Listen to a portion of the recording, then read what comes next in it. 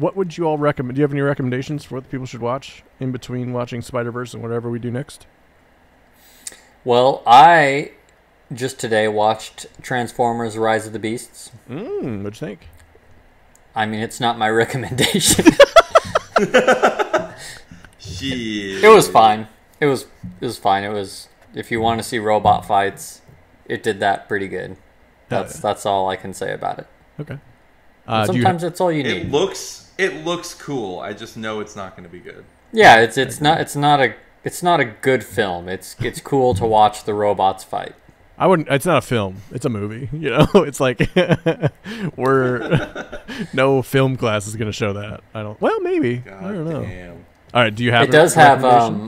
So the mother of the male character is the same voice as Miles Morales' mom.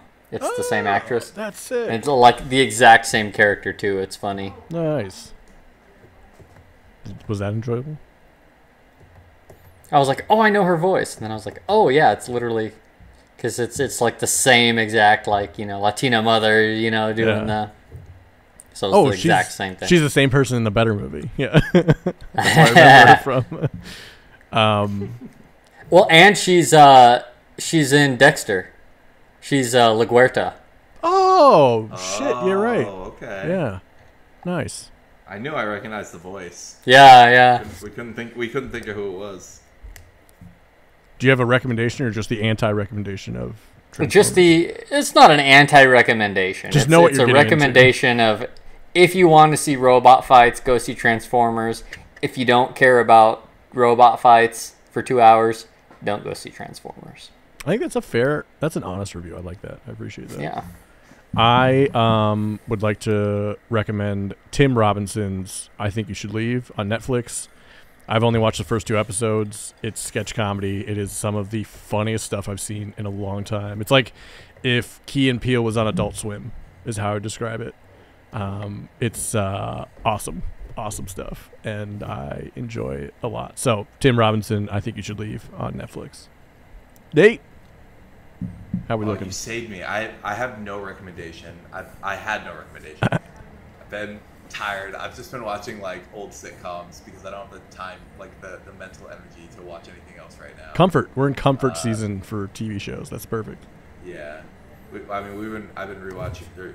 I'm further in Modern Family than I've ever been, and it's still good. Yeah, it's not a bad show. The character I love. Yeah, it's Cam in that show is like one of my favorite sitcom characters ever. It's a fun group. Yeah, Modern Family. But you made me think. Okay. No, you made me think of with I Think You Should Leave. Also, one of my favorites is Auntie Donna's. My God. Auntie Donna's Big Ol' House of Fun. Those Australian guys. Yeah. Yes.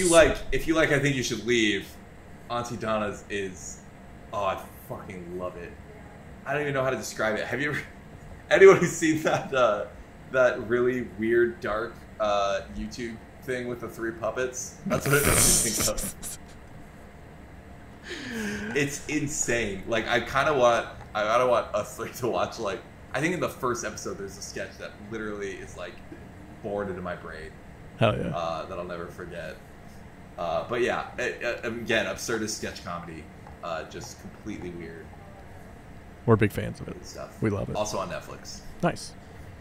Well, that's our episode. We hope you enjoyed it. As always, thanks for listening, and I'd like to thank Nate and Jake for joining me.